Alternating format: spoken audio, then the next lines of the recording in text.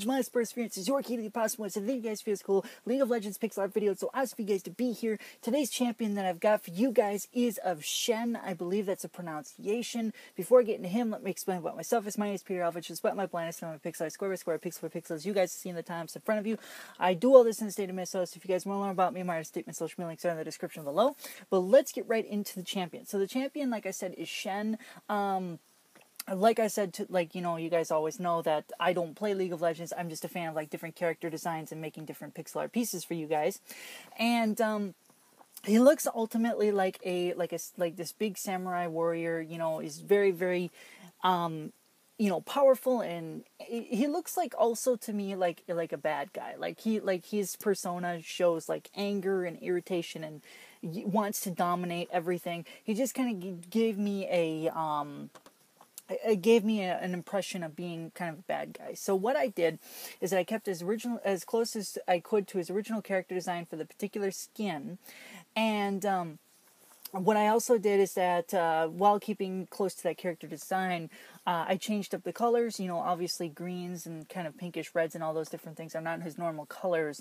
But what I wanted to do is those reds and those pinks are kind of like there for fire or anger, or they could be there for so many different things, and that's why I think it's turned out really, really cool.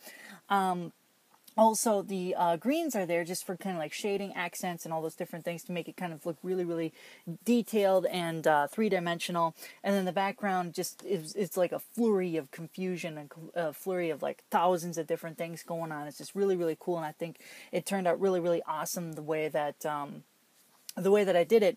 And you guys know, is that I always try to be creative, and throughout now, through my future pieces, my pieces are going to be close to character designs. Like, they're going to be looking like the characters, but the colors are ultimately going to be changed 100%. Guaranteed, they're going to be changed in some shape or form, just so you guys are well aware of that for future videos.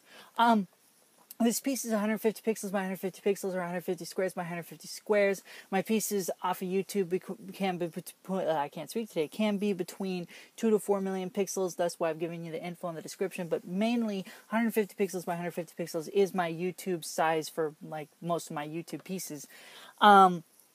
And despite, at least I consider it to be a small canvas, despite being a small canvas, there's a ton of detail. It looks really cool. This guy is awesome. So I'm looking for you guys' feedback, anything. Should I make more characters?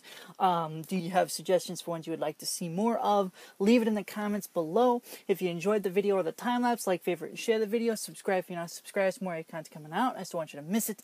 Otherwise, remember, the perseverance is your key to the impossible. We'll see you guys in future League of Legends pixel art videos, as well as the rest of the uploads that are coming out. So thank you guys, and see you later.